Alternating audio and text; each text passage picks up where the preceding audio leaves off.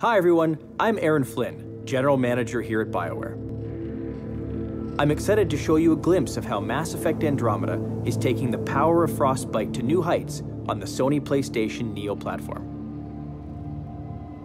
Before we get started, if you're not watching this in a 4K screen, find one and come back.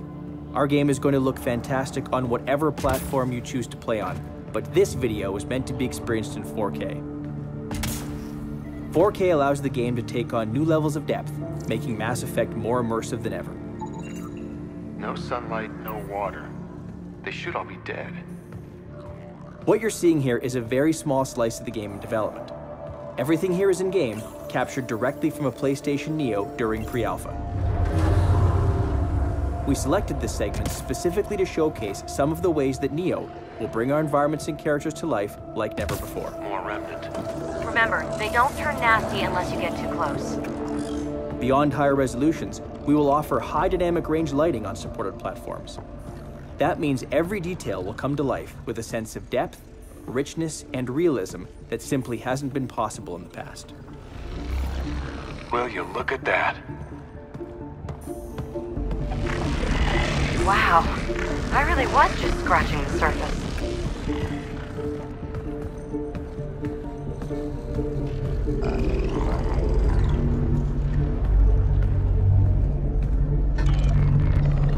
Feel that? This whole platform's resonating. Something. Must be close.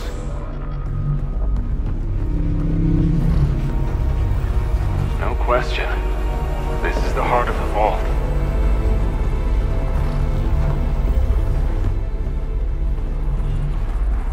We leave you now with a cutscene where you can really see our characters up close.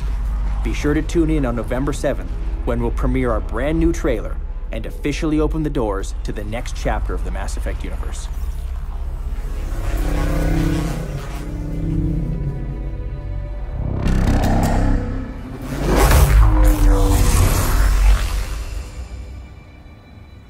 Is that the Helios cluster? Yeah, there we are. All these points could be vaults on other worlds. Dormant like this one. Hey, look there. The whole place is lighting up. Power readings are off the chart.